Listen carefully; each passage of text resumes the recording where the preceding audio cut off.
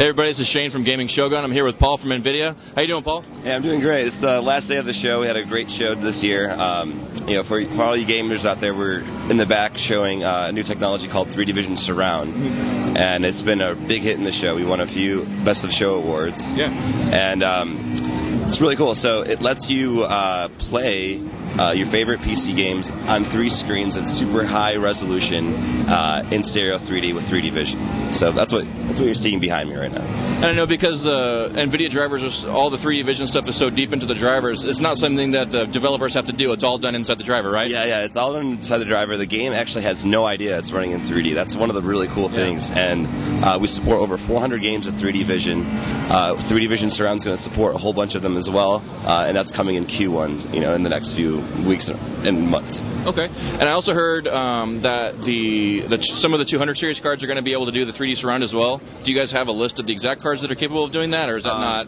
Yeah. So the GTX 200 series is capable of 3D Vision Surround, and behind us we have a next generation architecture, codenamed GF100, and that's going to support it as well. So you actually need a lot of horsepower for it. That's why we're supporting it on our higher end cards. Okay, so I mean, you're not talking about like the GT240 stuff like that. You're talking about like the 260 and up, basically. Yeah, exactly. GTX 260 and up.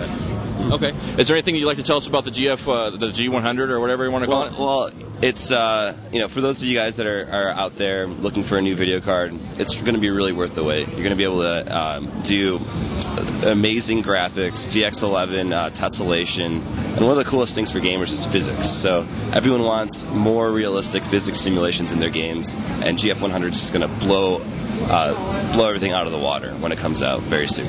So basically, the guys that are rushing out to get the DX11 cards that are on the market now, you're saying we should wait a little while? I'm just saying you guys are going to regret buying those cards when we release the next generation architecture. That's what I like to hear.